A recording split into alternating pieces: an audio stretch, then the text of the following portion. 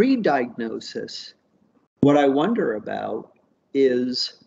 was I so good at masking my autism that the pre-diagnosis clinicians never brought it up in our sessions? That maybe they didn't see it in me?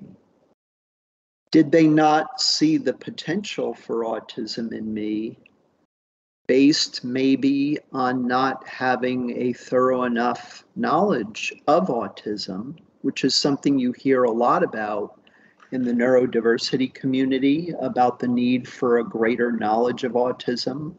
among clinicians, to know, to look for it in me,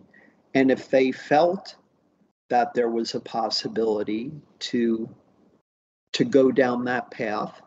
of discovery, or to encourage me to work with others to maybe get a diagnosis. Or that maybe some clinicians did suspect autism, but because of the stigma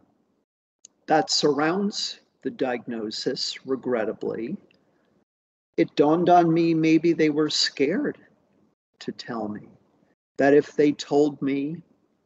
it might cause a great deal of unease, if not anger. That maybe I would, after having been told that, no longer work with them.